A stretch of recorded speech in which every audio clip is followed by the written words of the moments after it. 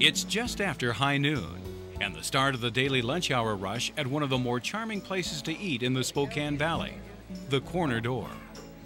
Located in the heart of historic downtown Millwood, Washington, the Corner Door, originally known as the Brown Building, was built in 1924 as a corner drugstore.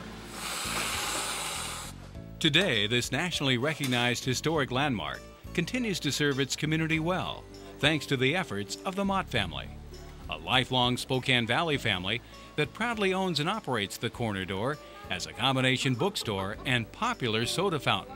It got started, I think, when they tore down the old West Valley High School. My sister was so upset, and this building went on the market, and she was worried somebody was going to buy it and tear it down. So her and her husband decided to get the finances together and buy the building. And then they had to find something to do with it, so they started a little cafe. And then they slowly brought in my brother to manage it, and we decided when I became free, I used to work at Walden Books, so I knew books, that we'd make it a bookstore as well. So it's a cafe and bookstore. Besides all the books, puppets, good food, and friendly atmosphere that make a visit to the Corner Door enjoyable, there is still something more. For most customers, that something extra is the extraordinary artwork that envelops you as you walk in the door. For many, there is nothing quite like having movie icons like Johnny Depp, Russell Crowe, or even David Carradine looking over your shoulder as you browse through books or enjoy a sandwich. Whether the subject is science fiction, fantasy, or it's a media portrait, all of the paintings on display at the Corner Door share something in common. They each represent the creative talent of Betsy Mott, who uses her time in between customers to produce award-winning works of art. Oh, his face is so well done. I'm self-taught.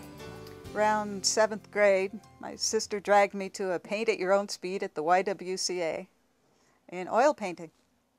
About high school, I decided I liked portrait. Really tough. But I wanted a painting of Richard Burton as Mark Antony from Cleopatra, and there wasn't one anywhere I could find. So I painted one, and it took me 2 months, and decided portraits were what I really loved to do. Despite Betsy's love and natural talent for art at a young age, it was still not her field of choice in college. Instead, she earned a master's degree in both literature and theater education.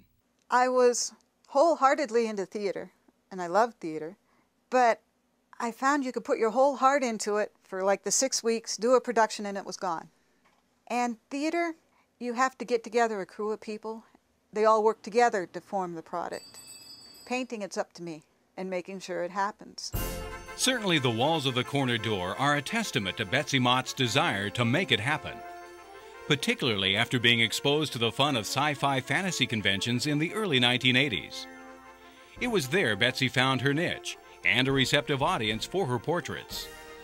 Over the past 20 years since her first convention, Betsy has sold thousands of prints and won countless awards for her imaginative art pieces, all of which have helped to establish her as one of the best sci-fi artists in the country, as well as a convention favorite. Well, I take my paintings personally to about 4 or 5 a year, just Seattle, Portland, Tri-Cities, Missoula. But I send to another 30 to 40. There must be at least 100 nationwide, some really big ones. I send to Dragon Con every year, which is Atlanta, Georgia, and it's a juried art show. So you have to be considered good enough to even get into it.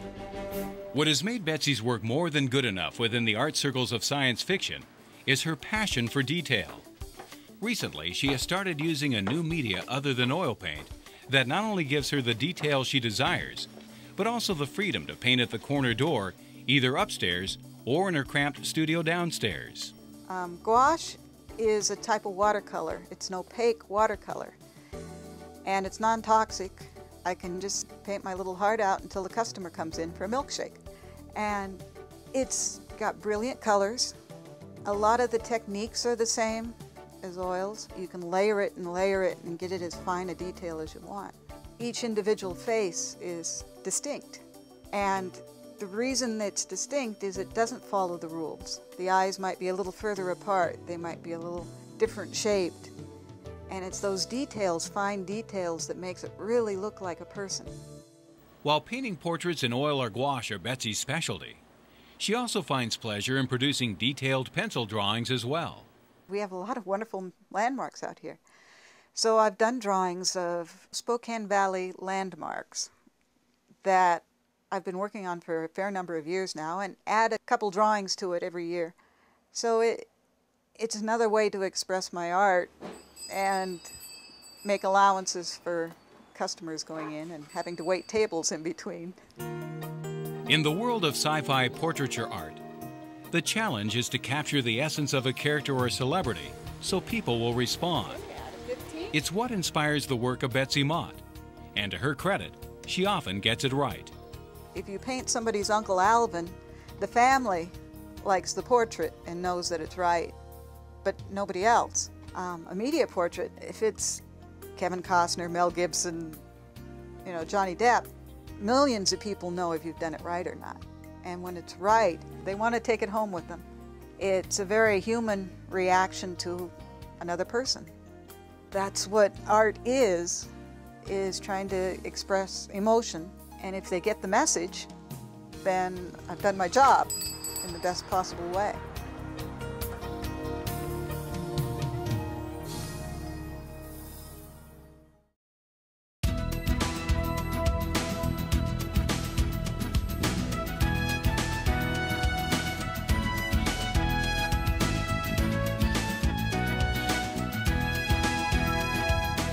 If you have an idea for Northwest Profiles, send it to KSPS TV, 3911 South Regal, Spokane, Washington 99223.